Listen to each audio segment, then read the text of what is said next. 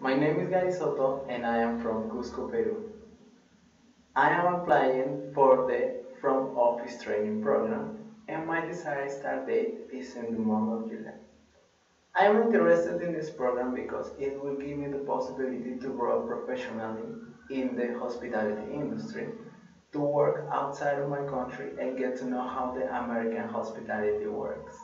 To tell you a little bit about myself, I am 24 years old.